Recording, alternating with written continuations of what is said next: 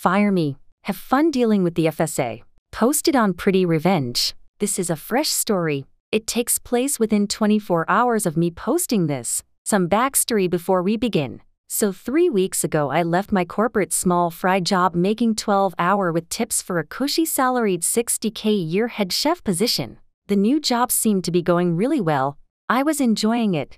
The owner got some much needed time off and time to work on his reservations to the place. I knew I wasn't walking into the most well-maintained, clean environment and planned to really spruce up the kitchen. Keep in mind I was the only kitchen staff they had. The owner seemed really nice.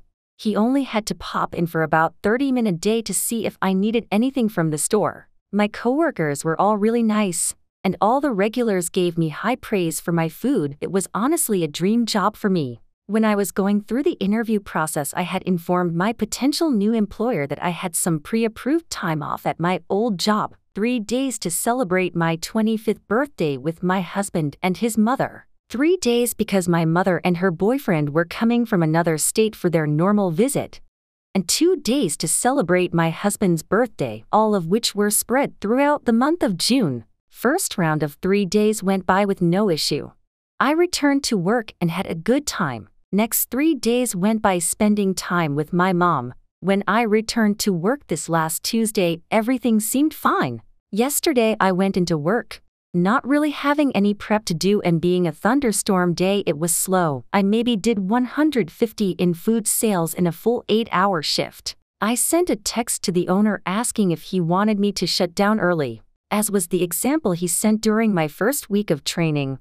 We did $300 in food sales and he shut us down an hour early for it being too slow. He responded and said no, keep the kitchen open full hours no matter what. I understood, responded that I would without issue, and went about my night. That evening, about 10 minutes after I returned home, the owner asked me to call him. In the phone call he informed me that our relationship was not working out and we needed to part ways. I had no warnings, no talking toes, and he could give me no reasonings other than you just had 6 days off and you wanted to close early. It seems you're just not the right fit. Now, my husband, mother-in-law, and myself were fuming, as it's kind of a shit thing to do to an employee, but due to us being in an at-will state there was nothing I could do to fight it. This morning I'm on Indeed putting out more applications and I noticed my old job was posted, but with a minor change. The new posting went from $60K a year down to 18-hour, nearly half of what he agreed to pay me. This pissed me off. If he was just a decent human and told me that he couldn't uphold the original agreement for the salary, I would have agreed to a pay cut. I did really enjoy this job and the people I was with. Instead, he beat around the bush and refused to give me any reasonings, making me believe I had done something wrong. So now I've concocted the revenge. I only worked for him for 12 shifts total. In those 12 shifts I did some cleaning but couldn't accomplish it all as there was a lot. So this morning I went and grabbed the email for the FSA, Food Safety Administration for those who may not know, for my county, and sent them a lengthy email about my concerns for this place. As a less detailed version, it included things like flooring being a safety hazard.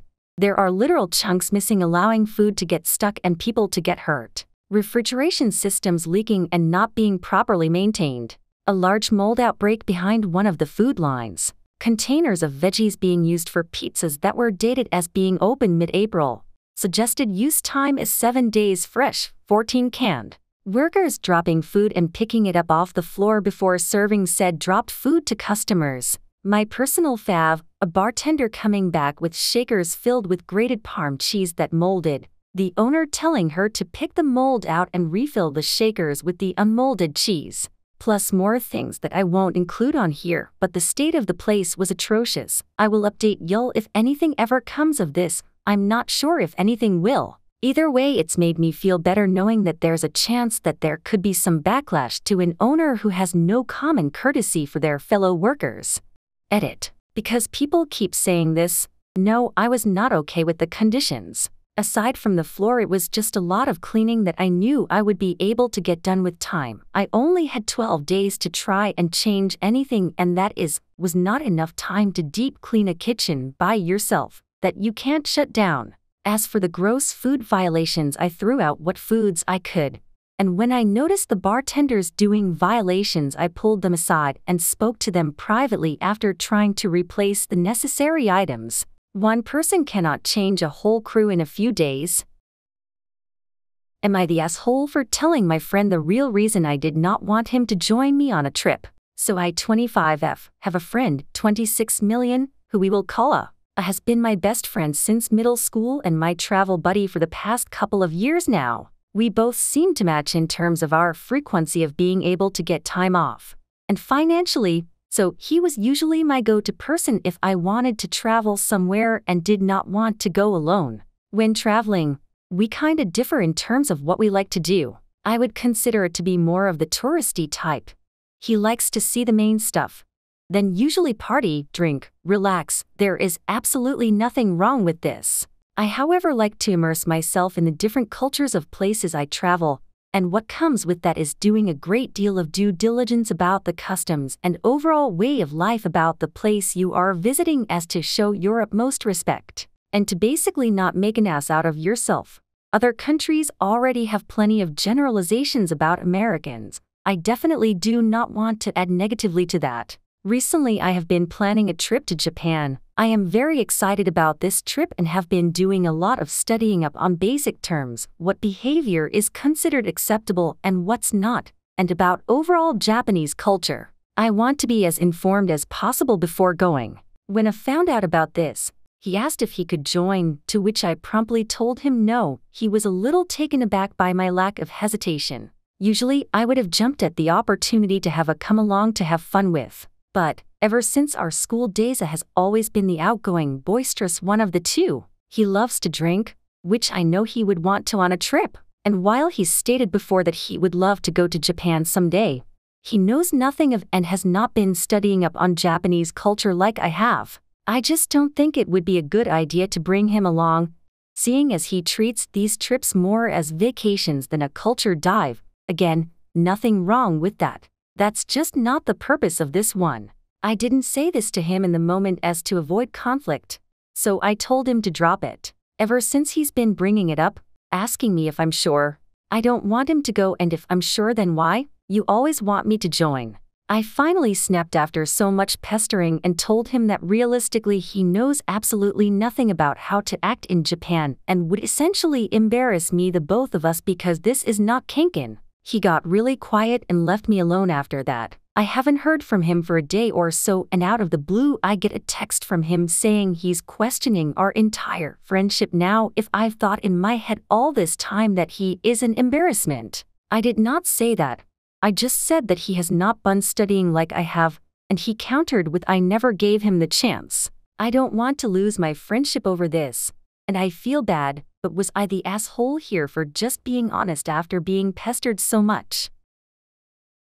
Am I the asshole for throwing my date out of my house? I never used any dating apps before or after this, and I've never really gone on dates, so I have no idea what is normal or not acceptable. So, I matched with a guy on Tinder, we wrote a bit together, and it seemed like we had quite a few things in common. After a few days, we decided to meet up. He suggested we go to the town he lived in, 30-minute drive for me, but I worked there, buy a few beers and go to the beach. I agreed. We met up, bought a couple of beers at a supermarket, sat down at a park to drink them and talk, then went to the beach and swam a bit in the ocean. I believe everything was going really well. It was getting late, and he asked if he could come to my place. I told him it was a bit far and that I had to get up to work in the morning, but that he was welcome if he didn't mind that. He had no issues with that. I had taken the train to work that day because I knew we were going to get beers, but he had his car. He only had 2 smaller beers,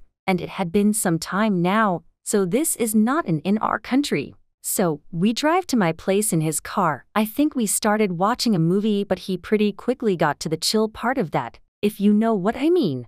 Want to add here that I thought we were really hitting it off, so I didn't mind this. After the funny business, we went to sleep. But then came the morning, my alarm rang and we both woke up. He started touching me, but I told him I had to go to work, and that I didn't have the time right now. He asked if I couldn't just stay home, and I laughed and said unfortunately not, but we can meet after work. I don't quite remember the answer, but we both got up and things seemed fine. I told him I would have to leave within 15 minutes and asked what he wanted to do. He said he would wait until I had to leave. While I was in the bathroom getting ready, with the door open so we could talk if needed, he had gone through all of the kitchen cabinets. I didn't live alone, so these are not just my cabinets. He knew this and made himself some coffee. I found this to be really weird. I would never just open other people's things and take stuff, no matter how small, without asking them.